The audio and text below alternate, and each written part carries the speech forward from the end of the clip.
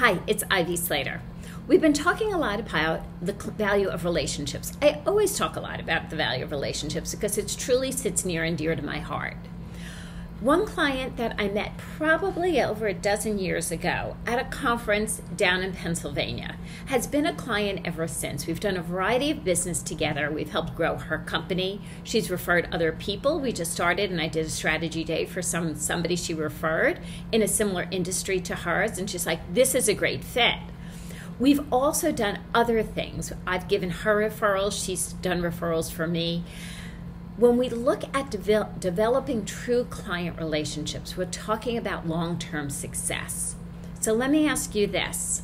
Where has been the value for you, and what have you done in developing long-term relationships with your clients? Is there any tricks that you would love to share? I would love to hear it and love that engagement. It's an opportunity for all of us to learn and grow together. I know, although we always do things around the holidays and honoring our clients, I like to do little things in the middle of the year, unexpected things.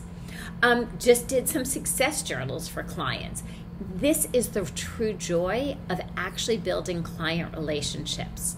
Done things like baby gifts, wedding gifts, things for people's children when checking on people, moving presents.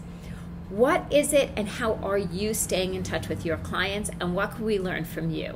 That's my question today. Please share with me and help let us all learn together.